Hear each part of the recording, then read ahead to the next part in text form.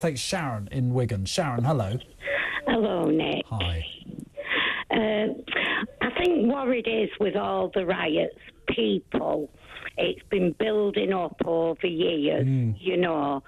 We've even got it in Wigan. They're running about with knives and everything in Mains Park, children playing. Everywhere it's getting a no-go area.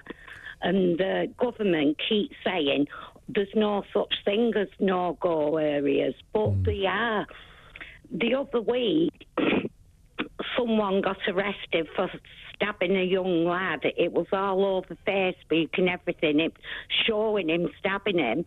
And all he's got done for is carrying an offensive weapon and a fray because he didn't puncture any major. So he actually stabbed someone and got only prosecuted for carrying a knife and causing an affray? Yes. Yes. It's grievous bodily harm at best if you stab someone. That is a disgrace. And that was in Wigan. If that's the case, that is a disgrace. Yeah, and this is what, like, I don't believe in rioting. What happened to them little girls is unthinkable. If I thought that was my child or grandchild, I don't think I'd ever get over it. But the government aren't listening to the working class people.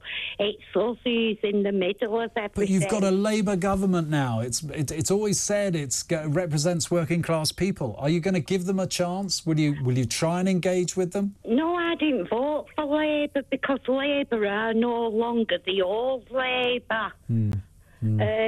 No politicians listen to you. Like previous callers said about Brexit.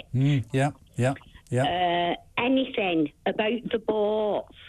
What other countries in the world can keep allowing fit young men in the 20s, 30s keep landing on the shores in this country?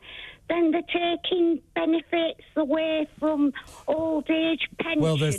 Well, exactly. It's an unfair. We're bailing out billions in hotels for people coming to this country illegally seeking asylum. It is crazy. And the unfairness of it is, with the next hand, the government's grabbing your winter fuel allowance. Absolutely disgraceful. The last government failed.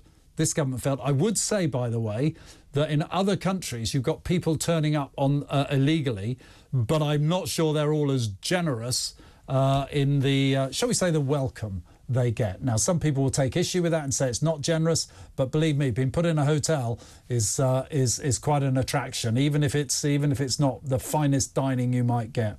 Great call. Thank you, Sharon. Sharing, like, I mean, seriously, someone gets stabbed.